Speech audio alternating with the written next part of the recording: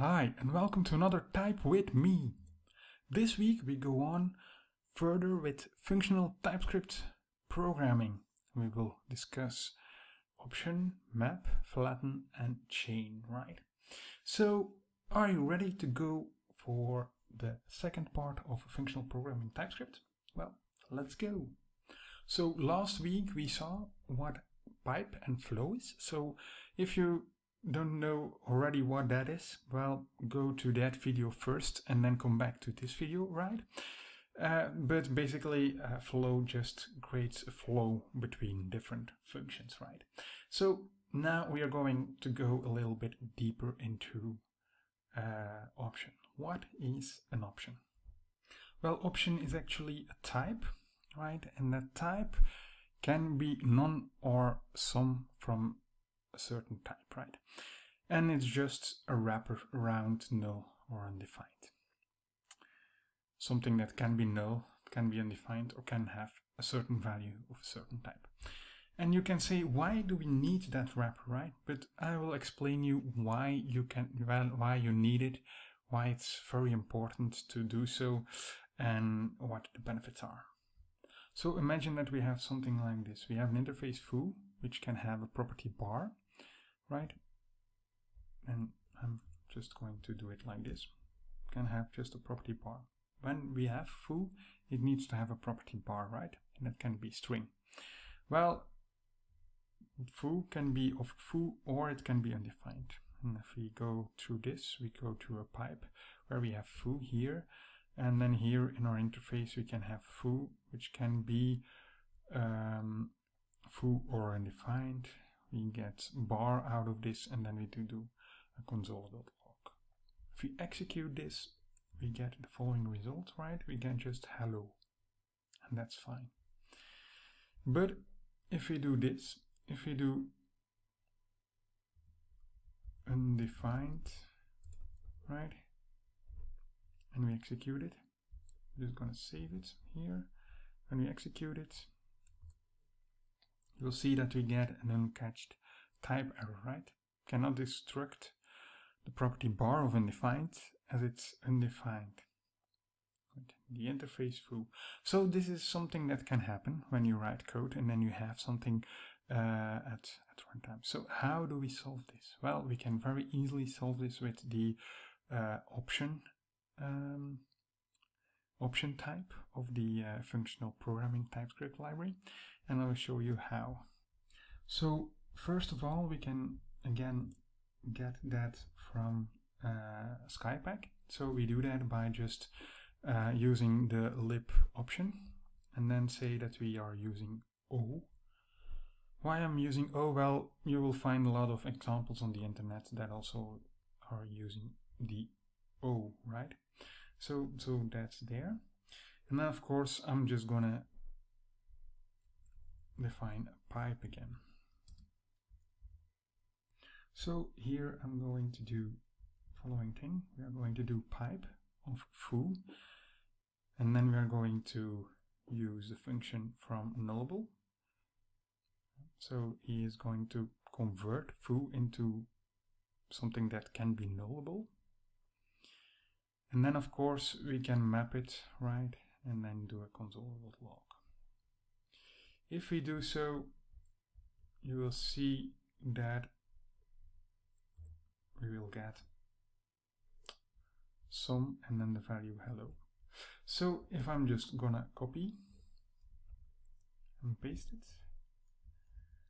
and you're using here undefined, for example, well, then you'll see that you get tag none.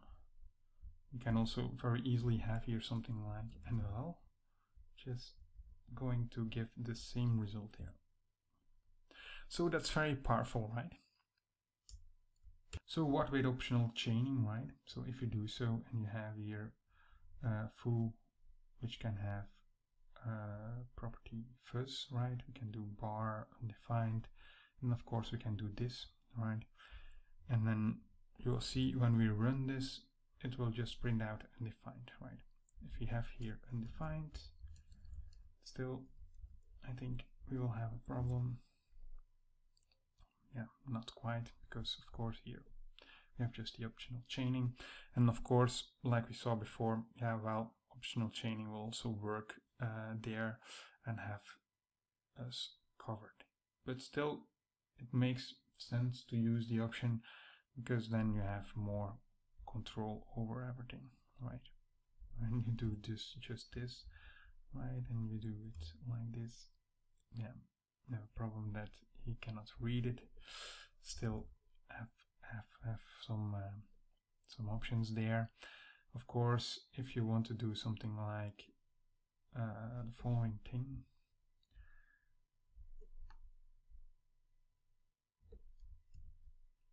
this will not working. Of course, we need to do something like this. Foo.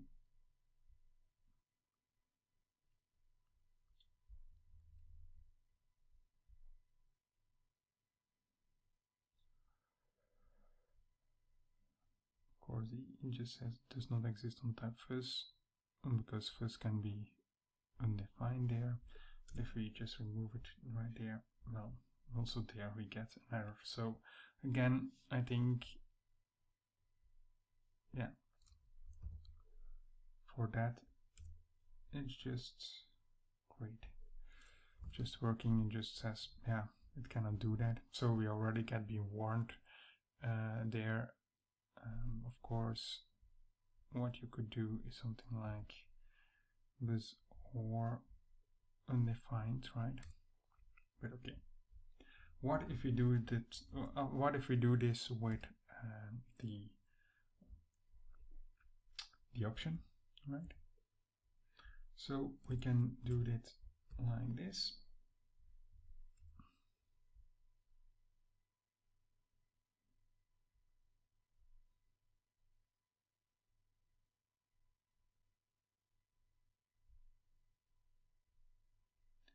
Then again,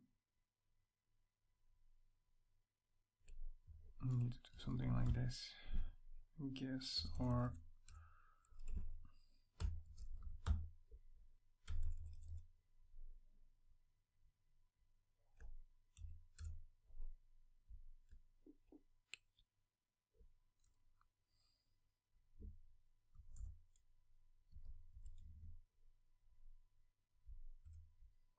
also there we get, yeah, first can be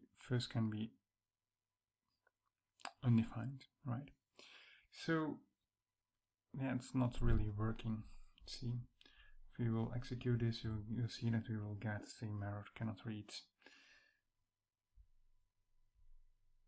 Yeah, of course, I need to save it, but again, it will not work. We have some errors there, and we cannot fix it like this.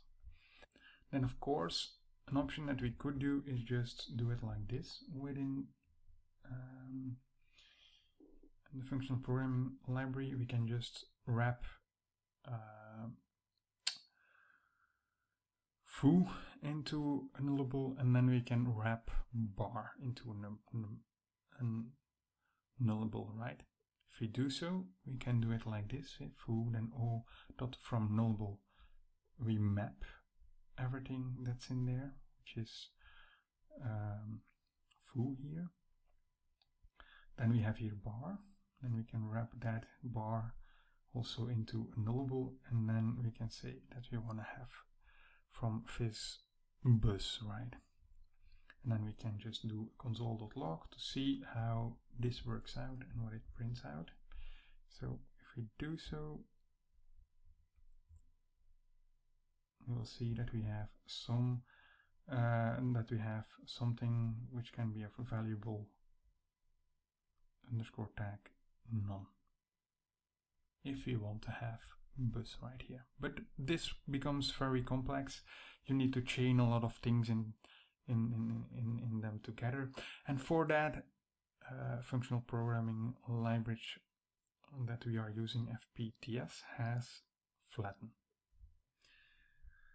Because we only want to have, of course, here none, right? We are only interested in bus. We are not interested in what bar is, right? So we need to do something about it.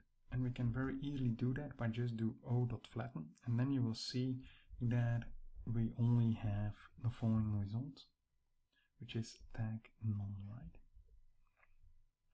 And of course, if we here say that we want to have something like this, we have buzz type with me, right? And if we then run it, we have tag sum and then type value, and then again we have just one option, because of course you don't want to have an option and an option and an option and an option and an option, because then you have again a lot of checks to do into your code. It makes it more complex. So for that, it makes more sense to do it like this with the o.flatten. And of course, for some people this can be very complex, right?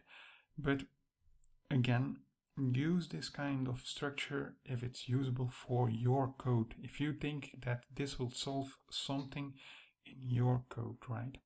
If you say, okay, yeah, an option is something that's very interesting to use, well, do so. So still a lot of code to do so, right? And again, you need to be aware that you need to do o.flatten here at the end. If you forgot that, well, then we have a little bit of a problem, of course. So wouldn't it not be making more sense to just make that code a little bit easier? Well, of course you can do so. Well, we can just remove o.flatten there, and we can change o.map into o.chain. If we do so, and then we execute this one, right, we got tag sum and then value type with me. Of course, if we just change here this one into undefined, also there you will have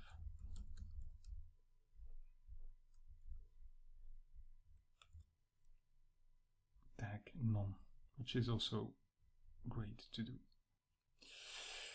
So if you go to other programming languages, the option type is something that's very common. So if you go to Java, I think they have also a library there where you have the option sum and the option none. And in other languages you will find that as well. So it's great to have that also into Typescript. So again, optional chaining is most of the time just enough for you to use. You will mainly not use options that much there, but it's an important concept to know, because in the next videos we'll discuss either, and either, if you don't know what an option is, well, then it would be harder for you to just really understand either, right? So for that, I just want to cover it, that you already understand it, why it's there, what the options of option are, right? And what you can do with it. So again, this is just an alternative within the library of FPTS, but this can be easily done with optional chaining, of course, within TypeScript. So for that, no worries. It's just to explain you what it is within FPTS. I hope you enjoyed it. Please give it a thumbs up and subscribe to my channel. Thank you for watching, and see you next time. Bye.